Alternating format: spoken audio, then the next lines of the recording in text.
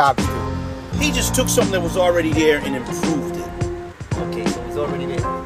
It was there. He took it and made it better. Okay. All right. Now, what was you saying about Willie Lynch a little while ago? Black folks, kind of, we're affected by the Willie Lynch papers and all over the diaspora. Like, that's why you have blacks that discriminate against other blacks, light-skinned blacks, dark-skinned blacks. Like they don't even like one another. That's true. Some of them belong from the same bloodline.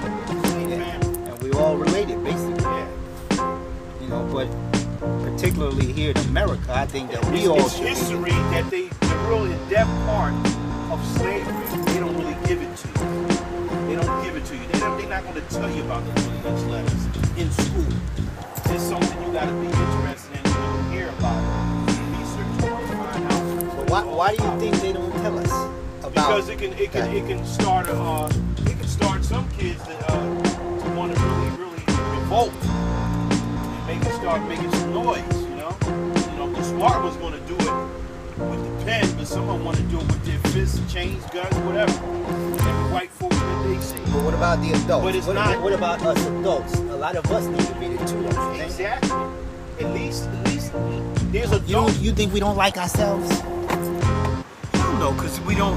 When you look in the mirror, you're constantly trying to change to look like someone else other than yourself. But what about the people who say, well, I'm not trying to change, I just want to try something different for now? You think that's legitimate or what? It's not legitimate. I think it's bullshit. It's not legitimate. You start looking in the mirror and knowing what you see.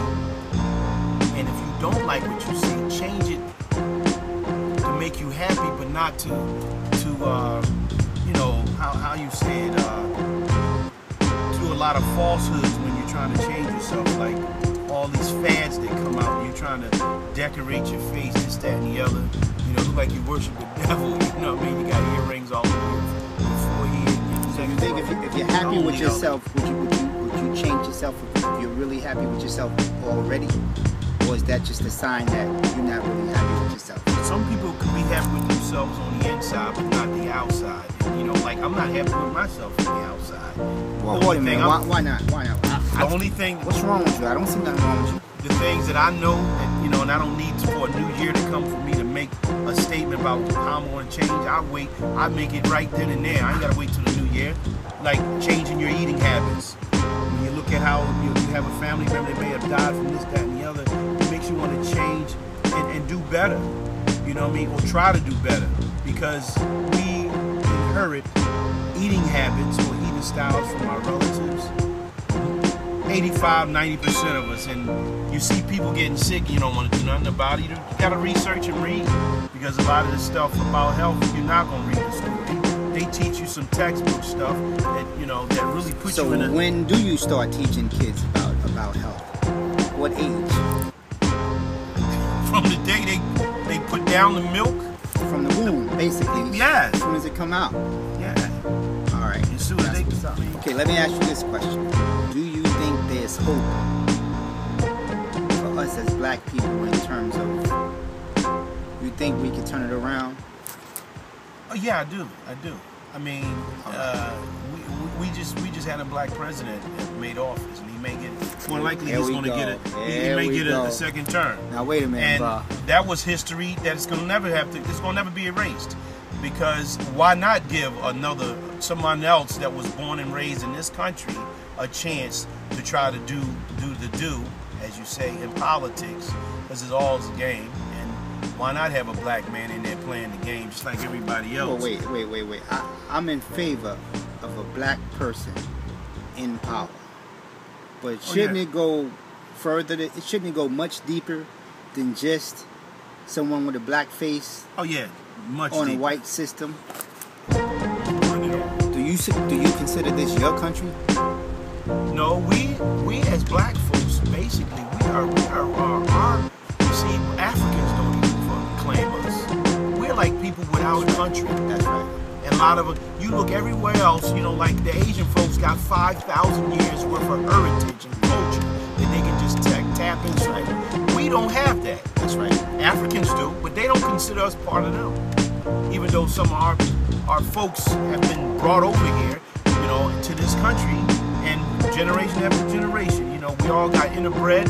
They tried to disassemble and wipe out the black race by multi-breeding of, you know, the slave owner was going and taking the man's wives and breeding. That's why we have different colored blacks. That's right. It didn't used to be like that. That's right.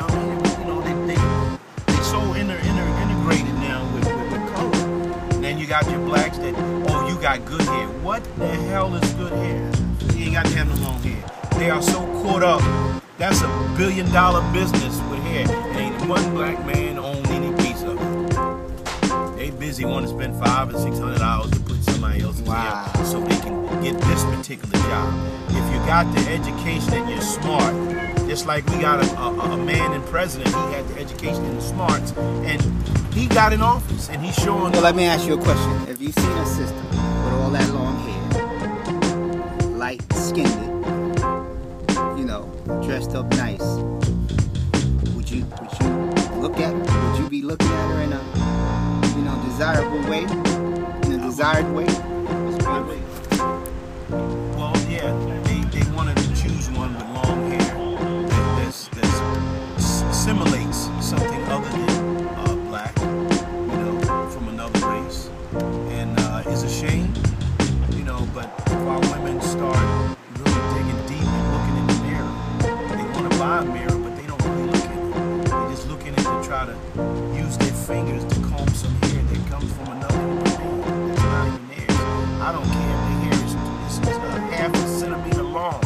If you're cute and you carry yourself well, you ain't got to be the most beautiful person on the outside.